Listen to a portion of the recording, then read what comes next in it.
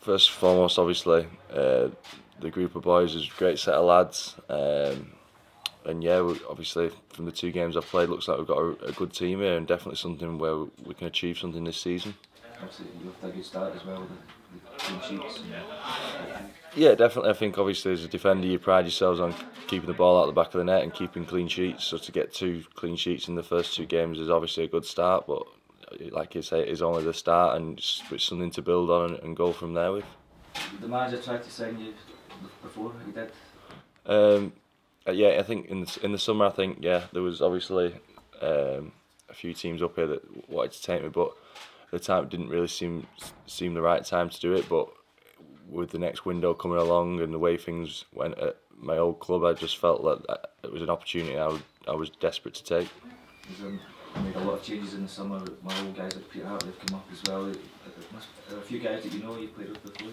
Yeah, I was just saying there that obviously a lot of the boys that are in the changing rooms, a couple I've played with, and the majority I've played against down south. So straight away you've got that sort of affinity with them, that sort of bond that you've played against them and you know what they're all about. So yeah, it's good that you already know the boys from being on the pitch. How did you find your previous experience of Scottish football at Inverness? I would probably consider myself a real young lad there. As a centre half, at 19, 20, you're still learning the game and probably a student in the game. So it was a good experience, one from I learned from. However, it was something that I would consider myself just still learning the game. So in consideration to where I am now and the experience that I've had now, I'm probably a different person and a player. Was that a kind of difficult experience at times just because you were so young? Well, first I was a long way from home, so that was one thing. But no, like I said, I've learnt a lot since then.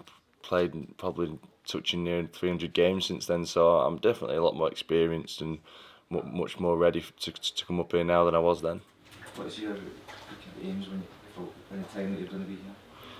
Well, obviously initially just small aims to like we've done already, keep clean sheets and make an impact on the team. I think here we've got a very good team and one that can definitely push the top 6 and further beyond that. We're obviously still in the cup competition as well, which already been to a cup final would be another good aim to do it again. So yeah, just obviously small steps initially, but I do think we've got the potential to be a real strong team in the league.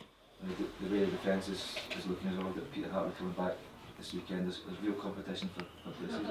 Yeah, definitely. I mean, that's what you want though. If you're going to be a successful team, you want competition for places, and you want people pushing each other, and yeah, I think that's the strong foundation of any good team.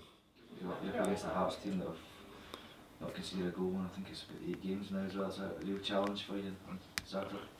Yeah, definitely. I mean, they're obviously strong defensively, but hopefully we've looked at threat going forward already in the games I've been here.